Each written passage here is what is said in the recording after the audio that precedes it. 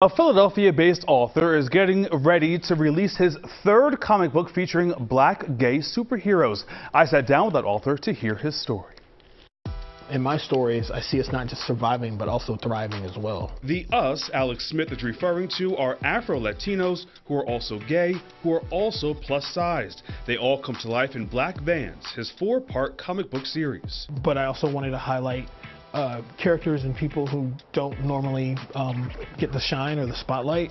Basically, I wanted it to be people of color, black people, queer people, and people of size, sort of like taking the reins of their own destiny, if you will, and being the hero of the story and supposed to be the background character. Smith wrote Black Vans in his Southwest Philly studio.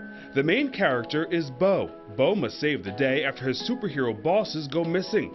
The comic book, which is illustrated by James Dillenbeck, is set in future Philadelphia.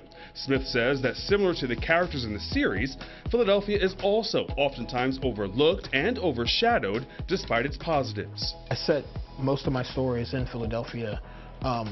There's just like the culture is just so rich and it's so robust, and there's so many different types of people and there's so many different types of stories to tell. Black Vans is self-published by Smith.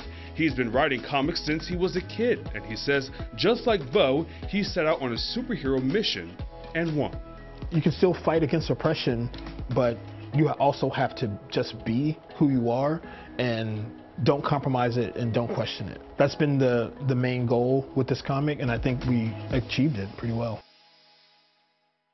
And Smith says that once the entire 4-part series is published, he'd like to see it turned into a short film or an animated series.